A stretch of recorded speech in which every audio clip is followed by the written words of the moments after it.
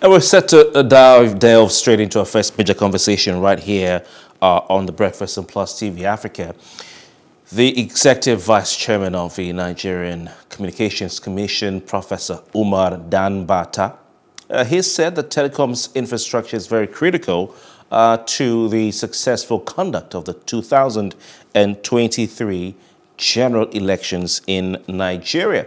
Now, he therefore is urging every Nigerian in every community to join hands in protecting telecom's infrastructure for the benefit of the country. Dambata, who was a special guest at the 6th edition of the annual conference of Guild of Corporate Online Publishers in Lagos, with the focus on forthcoming elections, said with the planned transmission of election data and results riding on telecom infrastructure, there was a need to ensure the fidelity of the transmission systems to enhance the credibility of such data. And of course, we're glad to have joined us to look at the importance of the telecommunications infrastructure in the overall success of the election. Dr. Fikayo Tomori, he is our guest this morning. He happens to be the president of the Private Telecommunications and Communications Senior Staff Association of Nigeria. Sorry, I said doctor, sir. Apologies. Mr. Opeyemi Tomori, and please correct me if I'm wrong. Thanks for joining us and glad to have you on the breakfast this morning. Yeah, thank you. Good morning. Good morning to you all. All right. I mean, I'd like you to speak on what the gentleman we just talked about has said as regards the importance of telecoms infrastructure. How important is this for people to be aware? How important is this to democracy in Nigeria? Is this something you think about every day? We think about security, we think about corruption, we think about the judiciary, we think about government, both at the federal, state, and local level, and their influence on the elections. But people do not always think about telecom. So how important is this, and how should people approach the issue of telecoms infrastructure as far as the elections in Nigeria are concerned? All right. Thank you very much. Again, first of all, I'm Opeyemi Tomori, the president of PTECSSAN, as you rightly introduced. Yes, regarding what Professor Dambata mentioned, yes, I think it's important. Yes, that's very correct. That the telecoms sector in Nigeria is actually going to play a very vital role in the success of the coming elections in 2023. If you look at it, the elections, whenever you conduct elections, you know that time is always of the essence. And during elections, communications is key. And it must actually be real time if you want it to be very effective. It actually supports in, record keeping, transfer of results, one. Then secondly, you have decision making by the INEC themselves. And then the last one, which you also mentioned in your summary there, is about the security. When during elections, you tend to have a breakdown of law and order in some cases. And whenever this happens, you want to be able to reach out to the security operatives at once to make sure that the situation is well arrested on time to prevent it from spreading. So for all these reasons and more, you find out that the telecommunication infrastructure in Nigeria is very, very important. It is something that we have to all protect, as he has rightly said. And I think we tend to agree with that very well. All right. In the discussions and the conversations around the Electoral Act, or the Electoral Bill, as it were, the nation's telecoms infrastructure and the strength, the durability, and the ability of the infrastructure to deliver on the electronic transmission of votes, they were brought into question, or that was brought into question, with some of the stakeholders saying that we do not have the capacity to to provide network coverage everywhere for proper transmission of the votes. But of course, civil society kicked against this, most of them, and the rest is history. We have the Electoral Act, electronic transmission of votes are allowed. From your point, your vantage point as an industry stakeholder, you're the president of the Private Telecoms and Communications Senior Staff Association of Nigeria. Are you confident that Nigeria has the infrastructure capacity in terms of the telecommunications sector to deliver as far as electronic transmission of votes are concerned in 2023? Okay, yes, we know that the telecoms coverage in Nigeria is not 100%. Maybe the best we can talk about is still about 60 to 70%. Yes, this is also, maybe in most cases, you will find that the best you could have will be like 3G, that's the WCM network. And when you want to talk about transfer of this data and all these information we talk about, yes, you might need a very good network. At least the minimum will be 3G. But not nevertheless, the coverage of 2G, which is the ESM, which we all know, could also actually enhance some of the critical factors of the success of the election, like communication, making calls, and so on. So, but we cannot write it off completely and say that we don't have a network that can support the elections. No, this is not correct.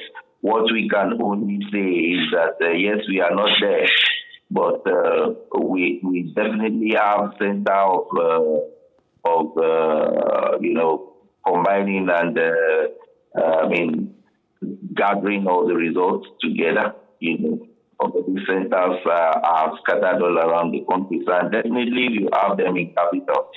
And something that is sure, and we are sure of, is that there is a very good coverage of the minimum of 3G in all state capitals of Nigeria. So yes, definitely in some remote areas, remote locations, you might find some troubles. But in those cases, I think they will have to live with manual transmission. So yes, there are areas where we will find some challenges. But what we have in Nigeria is something that could also be used for the current, the coming election. All right. So what do we need? What do we need to do to, I mean, if you're saying we have only 60% telecommunications coverage of the country, won't this negatively affect the smooth conduct of the election?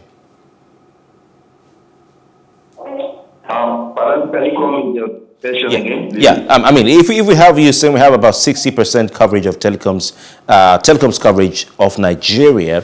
I mean, wouldn't this definitely, certainly affect the smooth conduct of these elections negatively? And if so, what needs to be done to overcome it?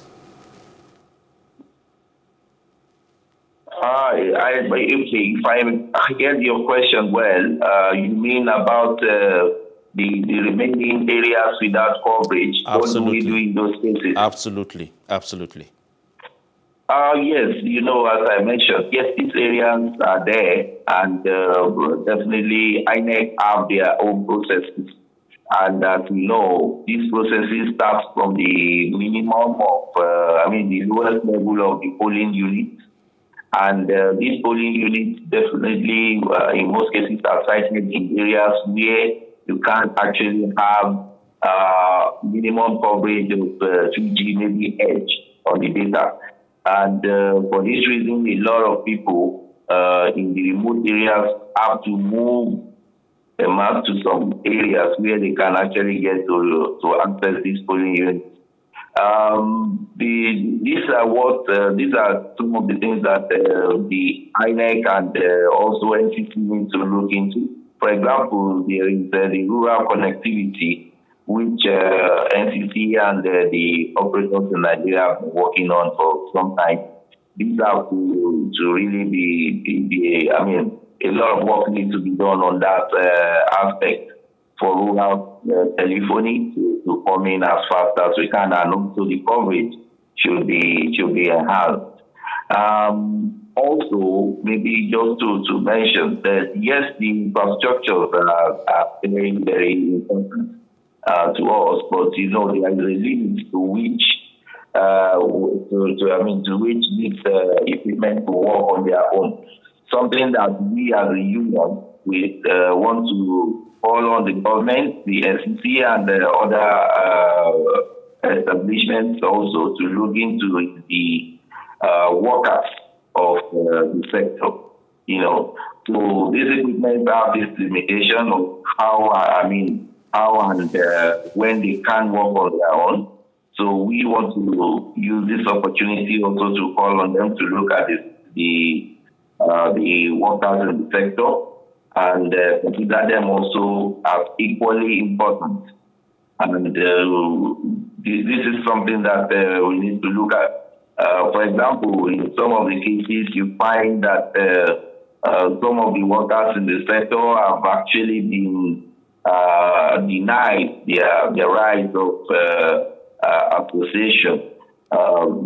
Freely as they could, they're not allowed to freely associate. This actually has been pending for some time, and it only have the tendency and possibility to blow up in the face of us all if it is not well managed. And as the elections are coming, we need to also look at that. As we are looking at the infrastructure, you look at the people that are making the infrastructure also work very well. So I think this aspect should be managed together with the infrastructure. Yeah. All right. Mr. Dambata, Dr. Dambata, talked about certain, effects of or causes, or the issues we have with the telecoms infrastructure and the reasons why they do not work or may not work. And some of the things he mentioned are situations to do with host communities and their attitudes towards protecting the telecoms infrastructure. You talk about hostile host communities. You talk about diesel theft. It's quite interesting to hear that people will go steal the diesel that is meant to power these telecoms infrastructure. Maybe he's talking about base stations. There are other things he mentioned, but all these have to do with the protection of this infrastructure by the host community. He says that it will be difficult to communicate with family and friends over long distances and conduct banking and insurance activities, access government and other social services. So what strategy can be employed? It's apart from saying this, at a forum like this, which, a lot of those who are involved in some of these activities may not even be following. What strategies can be employed by the telecommunications sector, the stakeholders there, both the government and the private sector, to ensure we don't have this vandalization that he's talking about? Okay, yes, that's a very good question, and it brings to fore the inclusiveness of the communities where these infrastructures lie into the overall architecture of managing these infrastructures. In most cases, what you find out is the breakdown of communication. This leads to a lot of agitation by host communities, and also lack of information, the right information about the impact and how these infrastructures actually affect the local community. These are some of the reasons why you find a lot of these agitations there and there. In some cases, you find someone who has a base station close to his house thinking that, yes, this is going to kill me, and there is no right education for such a person to know that this is not actually correct, that all these things are actually having, yes, we might say they have an effect, but the effect to what and at what distances.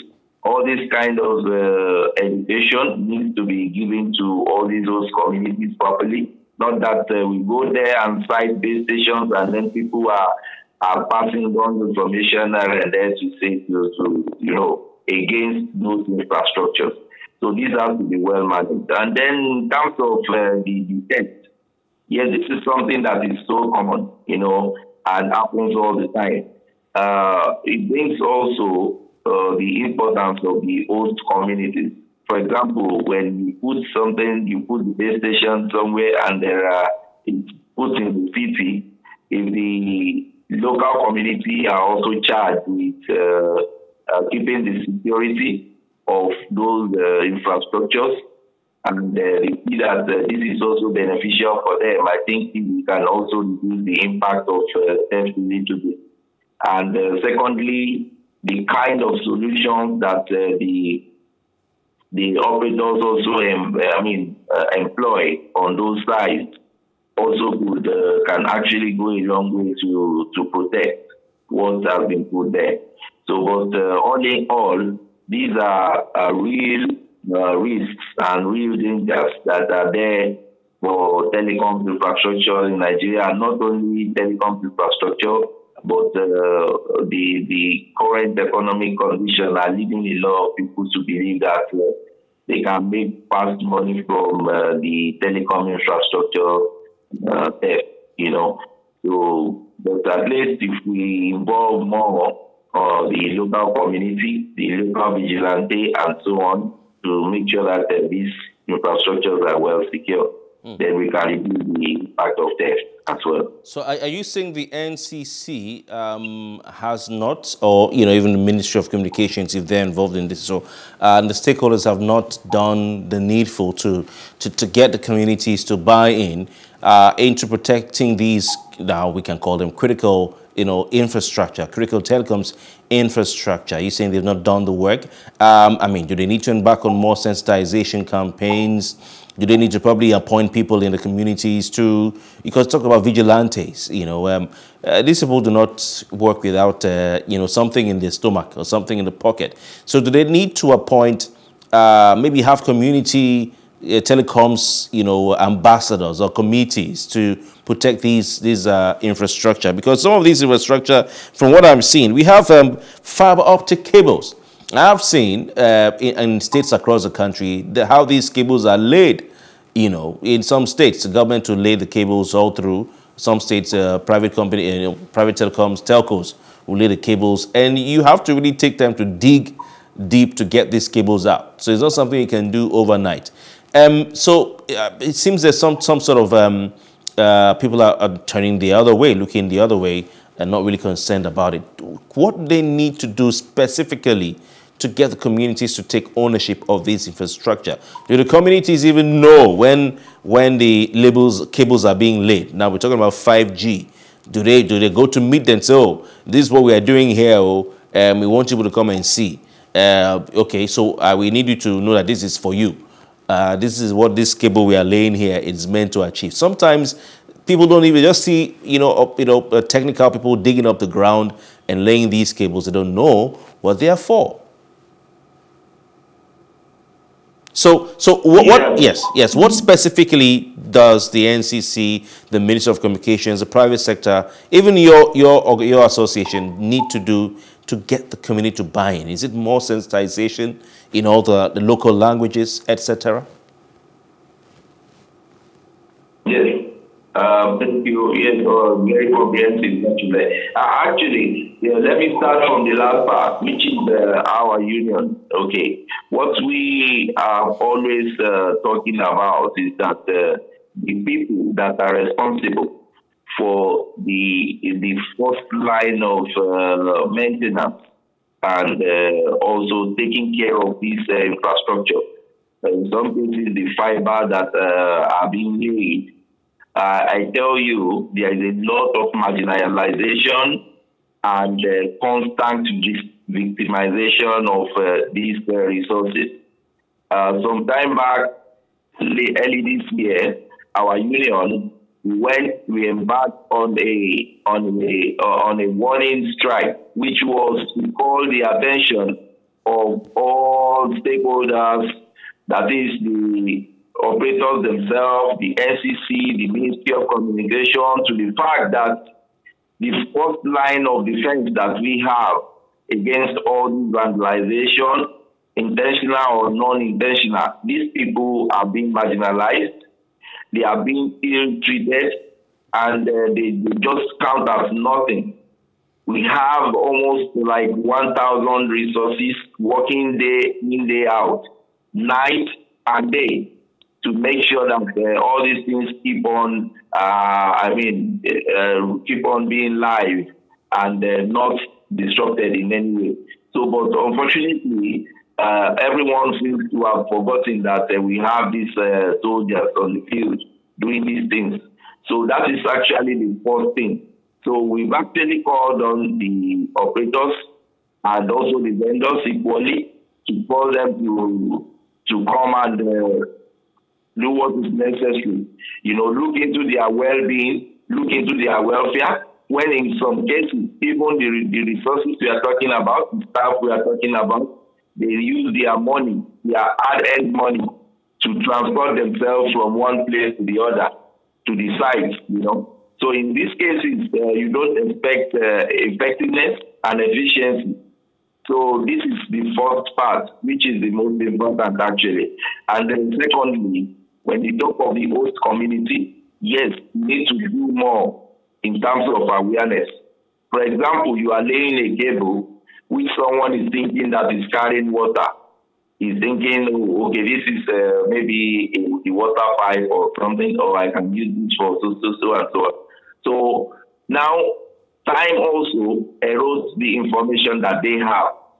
For example, when you have this cable laid over through a community and there is no proper documentation even within the local community that the cable has been laid through so portion of the road or the community itself, then after some time, after some years, someone will go in there, maybe during the construction, and then dig it, and before you know what, it is gone. So when you pay attention to the welfare and the proper tools of trade of the engineers that are on this site, on those routes, then they can easily drive through. Maybe if it's going to be the length of 100 kilometers at least 1 or 3 times a week, then it will make it easier for you to install this kind of, vandalization. So, but when this is not there, and the guy there who is supposed to do this does not even have the necessary tools of trade, most importantly, the vehicle with which they can ply the route, then you will find that this is keep happening. So it goes hand in hand, and we've always been calling on all the stakeholders, including the ministry, to look into this and make sure that they quickly quickly attend to this, you know. All right. Very interesting views you shared with us. I want to thank you so much for your time. Opeyemi Tomori, who is president of the Private Telecommunications and Communications Senior Staff Association of Nigeria. Looking forward to having you here sometime in the future. All right. Thank you very much. All right. Appreciate your time. And that's the size of that conversation. We'll be back with more discussions. The Lagos State House of Assembly has passed a motion on girl child protection. We'll discuss that in a jiffy. Stay with us.